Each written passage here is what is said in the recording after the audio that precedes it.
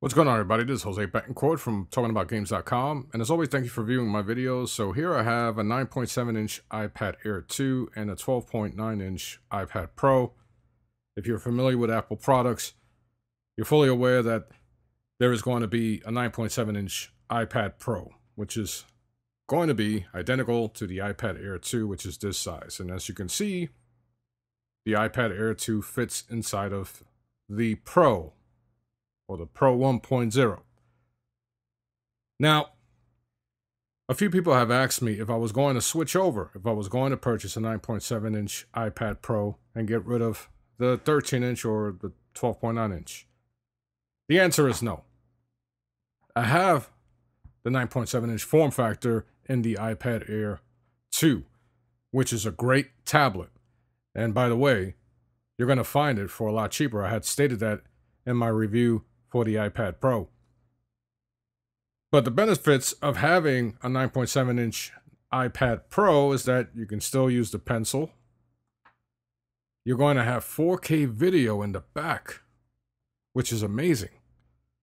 But I'm not going to take video on my iPad Air 2 or my iPad Air Pro. I mean, my iPad Pro, excuse me. It's just not for me. I'd rather do it in either my iPhone 6 Plus or the iPhone 7, whichever comes out. They also announced a 4-inch iPhone, so that's going to have 4K capability.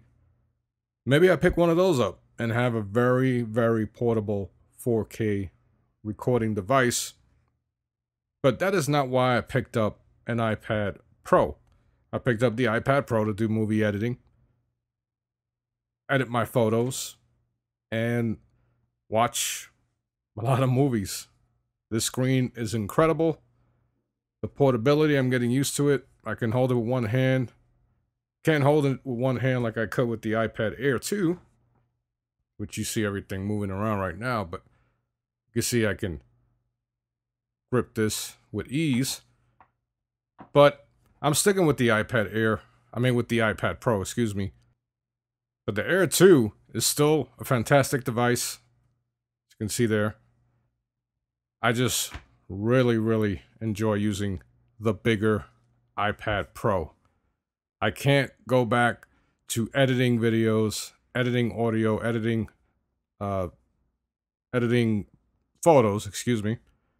I can't go back to doing that on the 9.7-inch form factor, even though sometimes I do it if I'm working on while I'm sleeping. Not sleeping. Who the hell works while they're sleeping? Excuse me.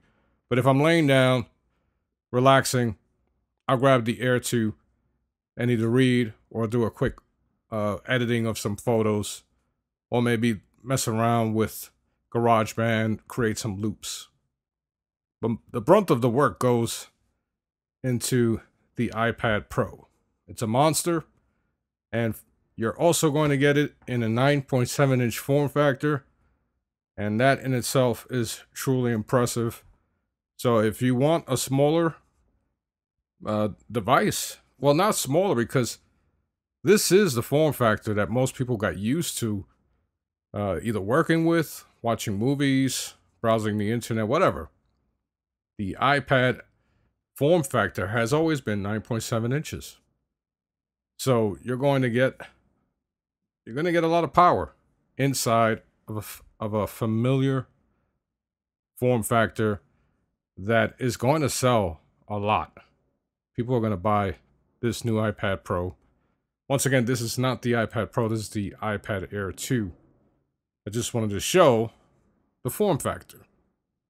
But once again, I'm sticking with the 12.9-inch iPad Pro. It's a fantastic device. 4 gigabytes of RAM. The new iPad Pro, once again, 9.7-inch iPad Pro, is going to have 2 gigabytes of onboard memory, or random access memory, RAM, whatever you call it. I don't know if that's going to make a huge difference for some, but for the amount of work that I do on my iPad Pro, the RAM is definitely more useful to me than a 4K camera. So there you have it. my reasons why I'm keeping the 12.9-inch iPad Pro and not going with the new 9.7-inch form factor. I just prefer the horsepower underneath the hood, and the screen is amazing. The 9.7-inch iPad Pro is going to have a great screen and a few features that are not present in the bigger version. But anyway, I'm Jose Betancourt. As always, thank you for viewing my videos. Let me know which iPad Pro if you're going to pick one up, and I'll talk to you soon.